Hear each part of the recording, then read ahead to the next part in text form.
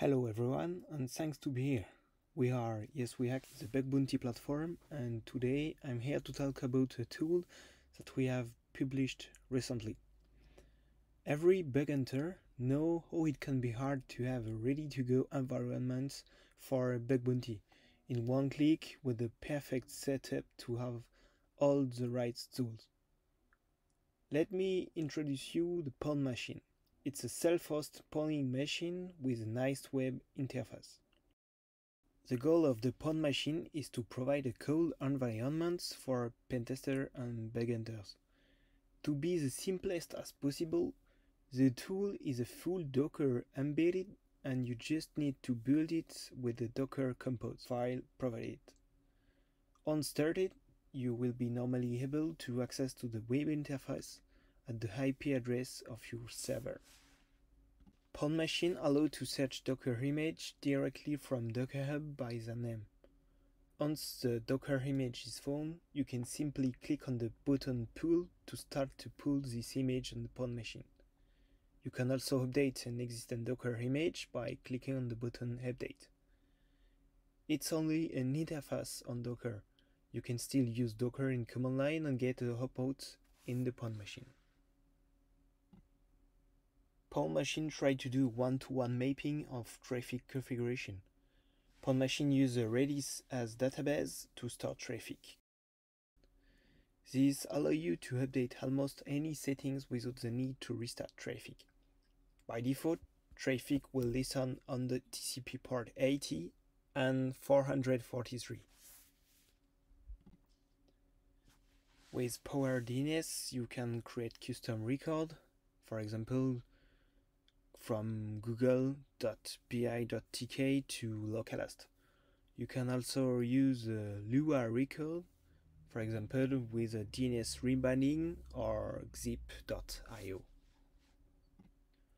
All actions and events are recorded in the logs. If you think you missed something 2 days ago, just go on the Logs tab and use the filters to find what you want. Just to show you how the PwnMachine can be used, I will show you how to install request bin on it and have a full functional server in 1 minute. First, we create a new container. Give it a name and search for request bin.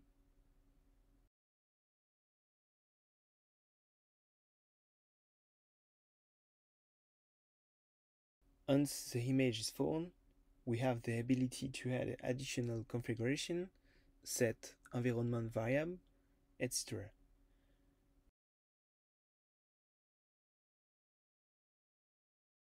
Everything that is retrieved from the Docker is finished, so we are ready to start. We have just seen that the container is created and we can find it in the appropriate tab. Now we will expose this container to the internet with the help of traffic. We need to set a port number and choose the domain to use. We select the network and click on Connect. PwnMachine will automatically suggest a name and we can select the one we want. Now we can define a subdomain, for example requestbin.bi.tk, and we also want to use HTTPS.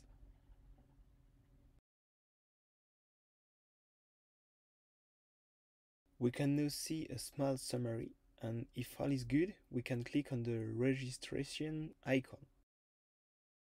We now have a request bin installed on our server, which will be useful in case of server-side request forgery attack, for example.